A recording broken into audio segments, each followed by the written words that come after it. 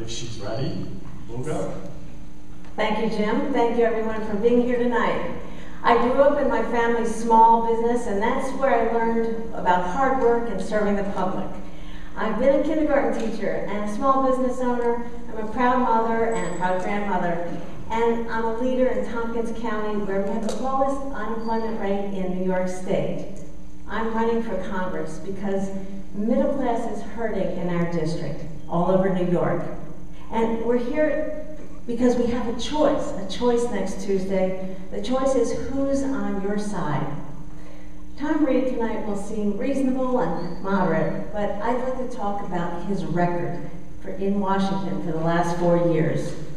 His votes have been to raise middle class taxes by $2,000 in order to give tax breaks to the wealthiest Americans of $200,000.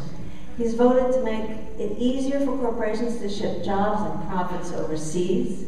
He's voted to end the Medicare guarantee. He's voted to raise the Social Security retirement age and to cut benefits. And he's voted to make it harder for women in this economy, and voted against women having the chance to make their own medical decisions. Especially not reasonable, he's voted to shut down the government because he didn't get his way. His record is about voting for the special interests and the wealthiest Americans who are funding his campaign. You know, my record is very different. It's about bipartisan leadership.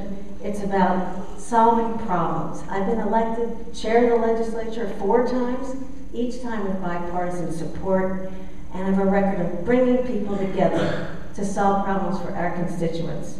I've been elected 4 times to my seat on the legislature. The people who know me best have voted for me 4 times. I'll always have your back. I'm running to fight for you and your family in Washington, D.C., and I ask for your vote next Tuesday. And thank you to the Allegheny Times Herald, to the community for coming out this evening. Thank you for holding this debate. Thank you to my opponent for joining us tonight to have this conversation. As I do believe we'll get into many issues tonight, and there'll be a strong contrast between my opponent's vision going forward and our vision. But I would also like to take a moment to thank my family who's with me, my beautiful wife, my son, my daughter, my brother, and a whole slew, and my sister Mary has joined us this evening, and I just want to thank them for always being by my side and standing with us as we go through this. And one final thank you to all the volunteers on our campaign. This is the last debate we will be having, and I just wanted to take a moment to thank the countless volunteers in the hours that they have put forward in regards to the campaign.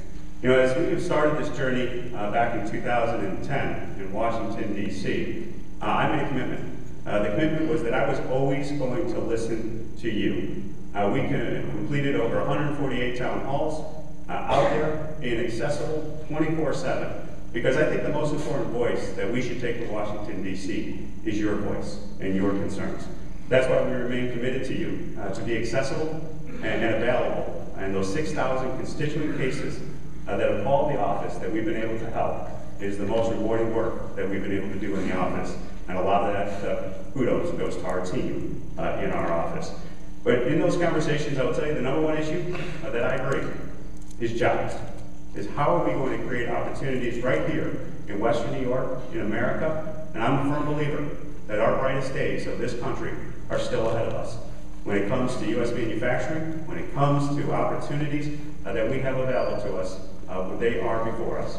And I will continue to work across the aisle in a bipartisan way, as our record has clearly demonstrated in regards to things like our Advanced Manufacturing Innovation Act, things where we can come together and solve America's problems. And together, we will be strong. So thank you.